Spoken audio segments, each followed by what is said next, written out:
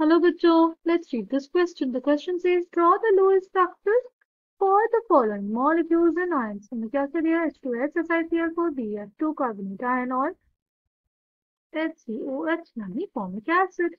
The concept for this question will be lowest structures.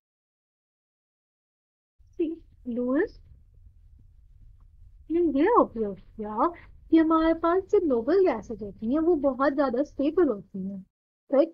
तो उन लोगों ने इसी रिस्पेक्ट में एक रूल दिया जिसको उन्होंने बोला ऑक्टेट रूल, राइट? ये कहता है कि हर एलिमेंट चाहेगा कि वो अपने नियरेस्ट नोबल गैस कॉन्फ़िगरेशन को अचीव करे, ठीक?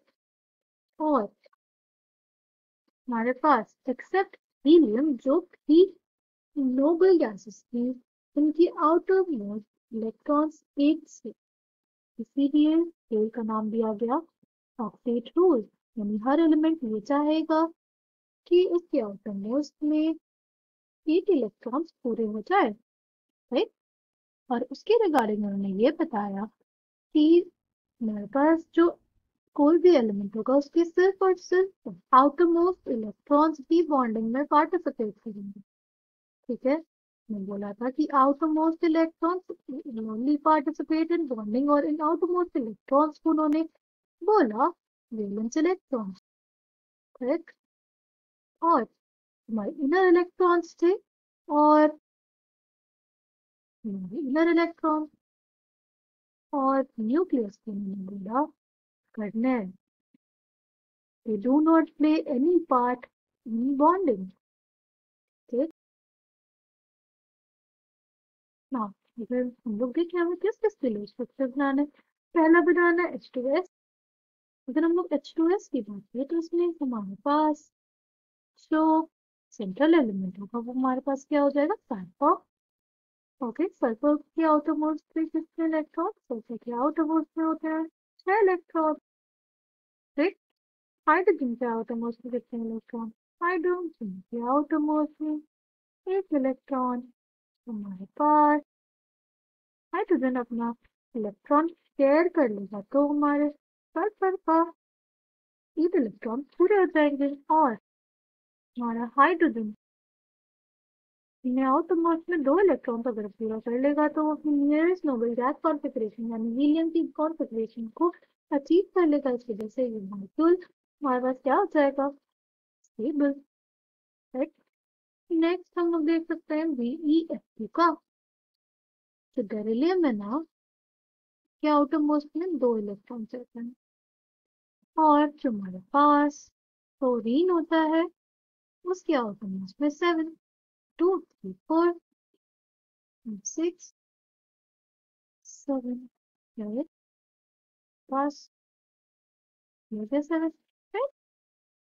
अब ना देखो, क्लोरीन के 8 इलेक्ट्रॉन पूरे हो गए, यहाँ पे भी क्लोरीन के 8 इलेक्ट्रॉन पूरे हो गए. बेरिलियम के लिए अगर देखें हम लोग क्या होता है, सिर्फ 4 इलेक्ट्रॉन चाहिए. पास BeF2 का लोएस्ट स्ट्रक्चर और H2S को भी लोअर से बनाने के हमारे पास हो जाएगा कुछ ऐसा structure. Now next we have is SiCl4. Silicon के आउटर मोस्ट कितने इलेक्ट्रॉन? सिलिकॉन के आउटर मोस्ट में 4 इलेक्ट्रॉन और क्लोरीन के आउटर मोस्ट में 7 इलेक्ट्रॉन. हमारे पास क्लोरीन आटम हो गया 7 आउटर मोस्ट इलेक्ट्रॉन.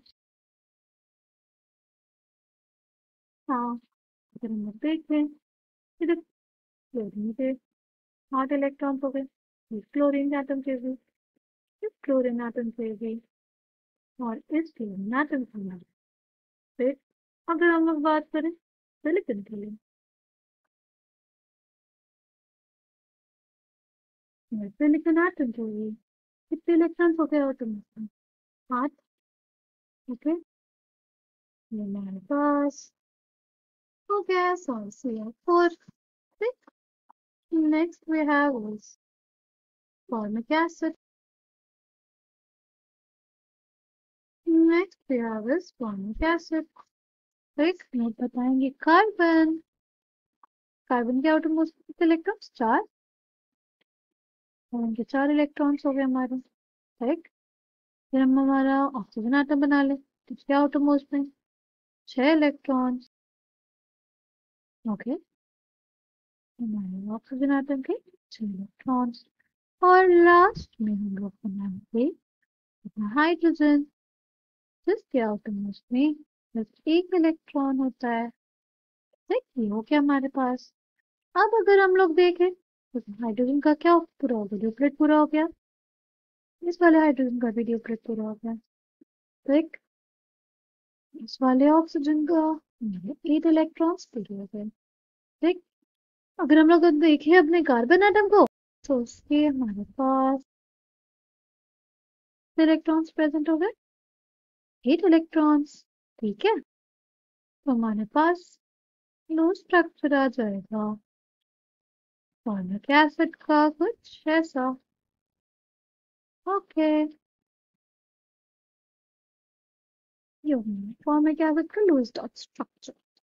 ठीक, में लास्ट बनाना है हमारे कार्बोनेट अम्ल का। ठीक, इसमें सेंट्रल एटम हमारा कार्बन, कार्बन के पास कितने electrons, 4 electrons.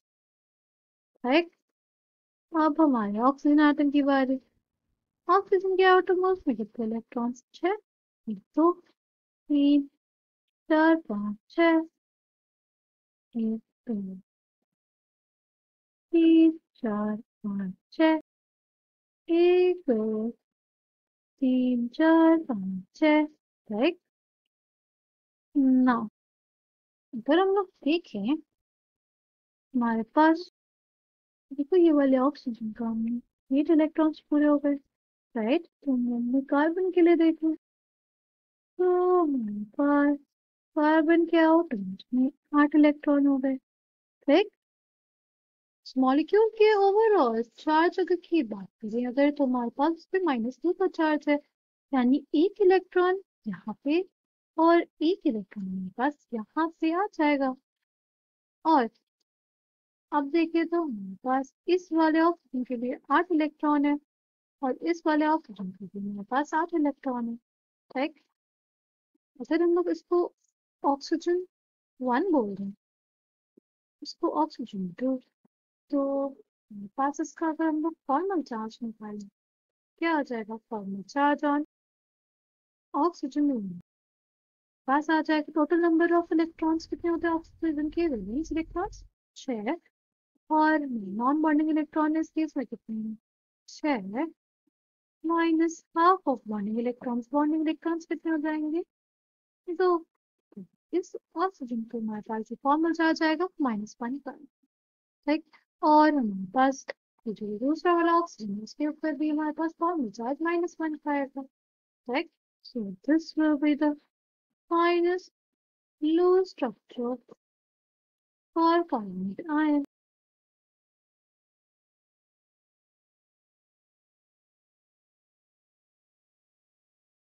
How is that structure? I hope आपको बात समझ में आई। Thank you and all the best.